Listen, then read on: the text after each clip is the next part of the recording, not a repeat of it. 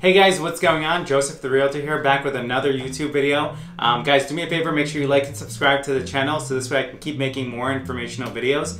Today's video is really important to me because it goes into extreme detail as to what you guys should do as home buyers, especially first-time home buyers, before you go see the house. What your realtor should be doing before you drive and physically see the house. There's a lot to do. There's a lot of information to dig up.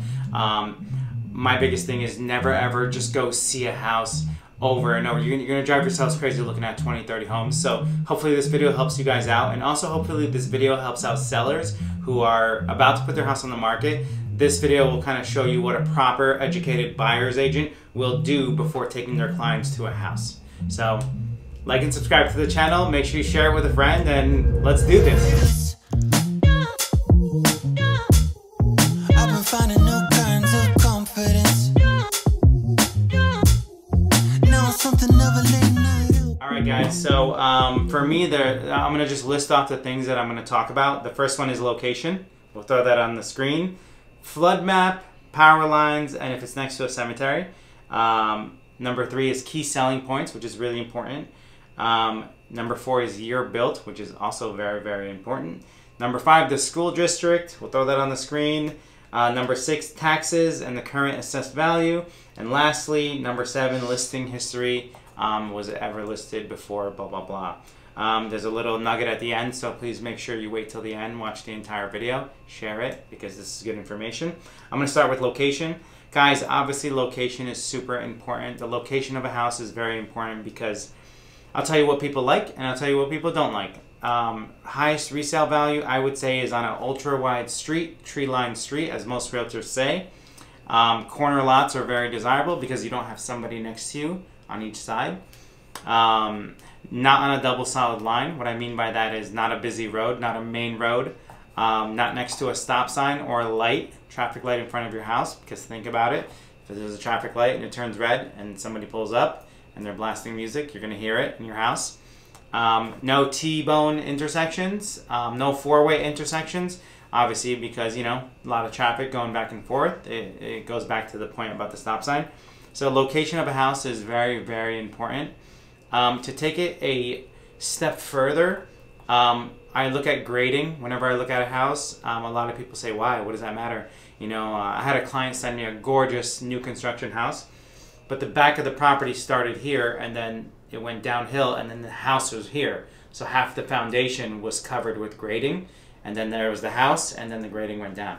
I will say water is the biggest issue for a house, and with a grading like that, you got all the water hitting one of the foundation walls. So no good. Grading is very, very important. I like to look for nice level lots. I look for a house that's sitting on a nice level lot, and to take it a step further, I look at like the homes surrounding it and maybe even a block surrounding it as to where that grading goes. The best house, I would say, is a nice level lot at the very top of a hill, maybe even with some New York City views. So hopefully that helps you guys as far as location. There are things in a home that make up for location, and I'm going to dive into that when I go into key selling points. But for me, those are the most important things when it comes to location.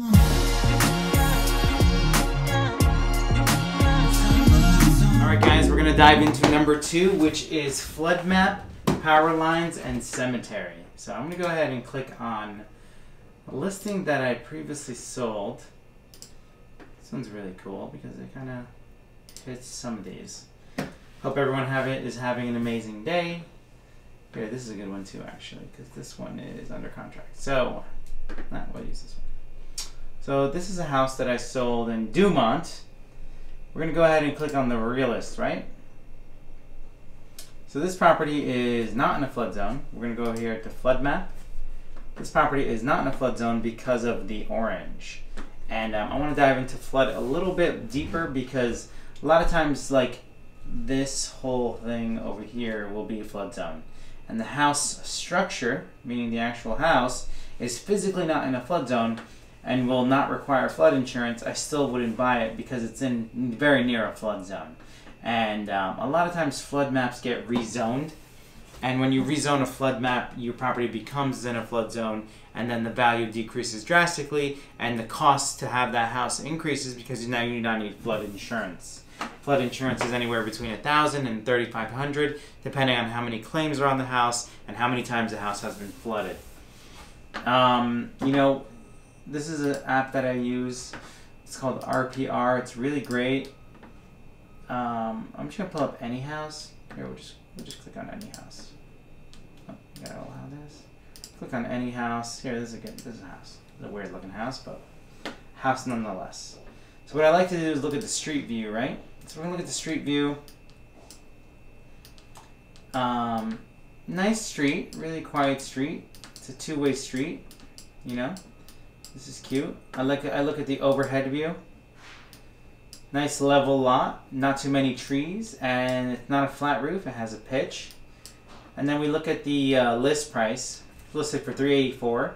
RVM on this isn't 100% accurate, but based off the 1491 square feet, this house is actually undervalued. It's probably going to go over asking. It was just listed. And the house has a lot of things that I like and a lot of things I don't like. For example, look at the street view. There's no garage. What they did is they turned, if you look at the surrounding homes, they turned the garage into living space, which is cool because now it's more living space, but you now have no garage. You have a driveway but no garage. It's very silly. So that's just one thing. So garage, this house has a basement, so basement's a plus, garage is a plus. There's no pool, but the yard is nice. It's nice and level, which is really, really good. And square footage, it's 1491 square feet. So I think a perfect starter home is probably anywhere between 1,400 and 1,800 square feet. Always look at the square footage. Never buy like a 1,000 square foot house unless you're coming from like a condo alternative. And make sure it has at least 3 bedrooms for a starter home. 3 bedrooms, 2 bathrooms. If there's 1.5 bathrooms, it's okay. As long as there's an opportunity to make that half bath a full bathroom. Or if there's a big unfinished basement, you can add a full bathroom in there. Number 3 is key selling points. Square footage, basement, garage, pool, yard. Very, very cool. I'm going to dive into number 4, which is year built. So here on NJMLS, let's pick another house. This is a perfect example. This one is pre-1900. The year built is really, really important, guys, because every year, so I'll give you an example. Pre-1940s, they used a lot of different things like plaster lath for the walls, aluminum wiring for the electrical, 100 amp panels, which is not enough for today's standards. I would say 150, 200 is enough. You know, they used Yankee gutters, which now we have soffits and gutters, oversized gutters, commercial gutters. They used different types of shingles, flat shingles that last 10 years versus now they have 30-year shingles. The siding, you know, they had wood siding, which you have to keep painting and maintaining. You know, homes built 1950s and onward have vinyl siding, which is much better. So siding and building materials and all that good stuff is really important and correlates with the year that the house was built. This house was renovated. I sold this house. It was a 2-family. So it was very well kept for an older house, but it was renovated. So we saw that it was very well kept. So it's good. It's okay. I want to dive into year built a little bit further when it comes to obtaining homeowners insurance. Guys, when you're applying for homeowners insurance on a house that you're buying, the year built factors in drastically because it's more expensive to insure an older house than it is for a house built 1950s and onward because of the upkeep and the maintenance and the things that can go wrong. And it's very expensive for a pre-1900 house. I bought a 3-family house in Belleville, pre-1900, and I gutted the whole thing. Went to put insurance on it, very expensive still just because of the age of the home. So no matter how much you renovate it, if the original house is pre-1900 and you knock it down, it's new construction and it's cheaper for insurance. But if you keep it and renovate it, it's very expensive to insure that house. So just a little fun fact for you guys to know. I'm going to dive into school district. School district is really important. I use, here, if you guys want to go to, this is a website that I use. Niche is a good one, or greatschools.org. I have no affiliation with any of these websites, but they're all really, really good. Check the school system before you buy. Very, very important. I'm not going to dive into that too much. That's common sense. School district, very important. What is even more important is taxes. Taxes is a big deal for properties in New Jersey. So right here, I'm going to look at this. These taxes are $11,151, right? So we're going to click on this T right here.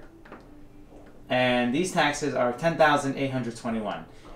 2018, 2019. 2019, 2020, they're $11,151. And the taxable value is $268,000. So taxable value, along with the tax rate, combined with the sales price, is how you as a buyer's agent can determine if the taxes are going to go up after your buyer buys the property. And this is key because I've been across many situations where like it's a new construction and we factor in taxes and then the lender says, oh no, taxes are going to be this. And you have to make sure your buyer actually qualifies for the house with updated taxes. It's always good to do that. And then also just know if it's assessed correctly. You as a buyer's agent or even a buyer buying a house can call a town and say, hey, I'm purchasing this house for $500,000. The last time it was sold for $300,000. Will the taxes go up? And they can kind of give you a rough estimate, yes or no. Some towns won't, some towns will, but it's worth a shot and worth trying to figure out exactly what the taxes will be after you close. So taxes is key. Lastly, listing history. Listing history is really important for me. So I like to go on NJMLS. I go on history. This one hasn't been, but I'm going to go to a listing that was one of my listings actually. This one's really cool. I'm gonna dive into this one a little bit just so you guys know what I'm talking about more. Where did it go? 174 Belmont. Here it is. So this is a house I sold. I represented the seller. I listed it for $400. It sold for $405 in 12 days. Taxes were $8,000. We're gonna go ahead and click on T here. It's gonna give us a lot more information. So if you guys look, $4,451 was 2018, 2019. She purchased it. It triggered a reassessment. It doubled. So I can confidently tell my clients, hey, they already reassessed these taxes after the renovation because this house is renovated, you know? So what I'll do is I'll use this app as well to look at the street view of that house, right? It's really important. So let's do that. Let's go ahead and do that. 174 Belmont. We are going to look at the street view. This one is key because it's on a double solid. I usually don't recommend this. It's next to a commercial. I don't recommend this. It's in a mixed-use multiplex zone for a residential house. I don't recommend this. The train is right there, which is actually a positive for me. Could be a negative for other people. We're going to go ahead and look at the overhead view. This is the house. Immediately we notice that it is a flat roof. I do not like flat roofs, but this one is actually looks pretty new. Looks very maintained. And it does have a pitch to it. You can see it kind of goes down. So a pitch is important because of water runoff. The guy behind them has a pool. That's pretty cool.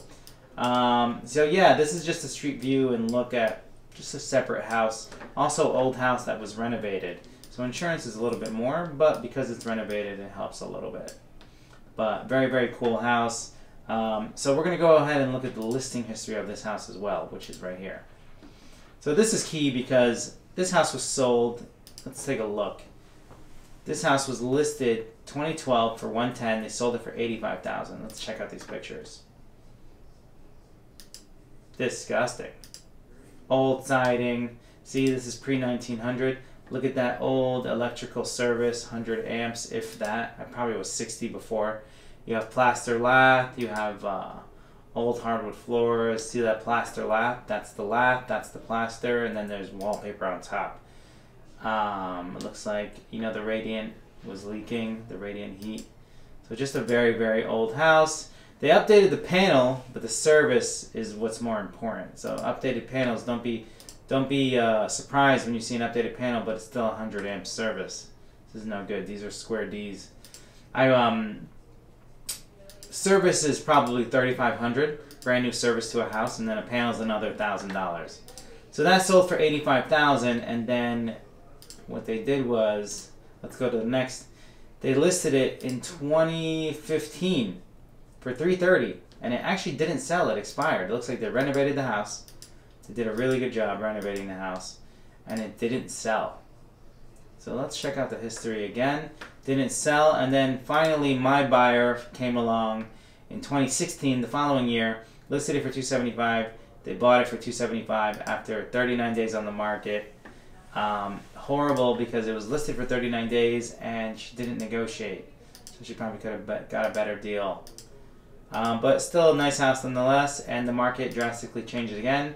So we're going to look at the listing history. This was my listing, so I listed it for $400,000 because I thought that's what it's worth. I guess I was right. She renovated it, and because she had the furniture inside, it showed a lot nicer, and it was painted correctly, and in 12 days it sold it for $405,000. So it's good to look at the listing history of any house, especially sometimes there's a for sale by owner, and they just don't know what they're doing, and they try to sell it, and it sells for less or way more than what it's worth, and the deal falls apart, and you could see how many times it fell apart. So all of this is actually very, very important. So listing history is key, guys. Make sure you look at the listing history. And then lastly, the little nugget at the end is two things. There's an OPRA request and a CAD report. So OPRA stands for Open Public Records Act, and CAD stands for Computer Aided Dispatch from the police station.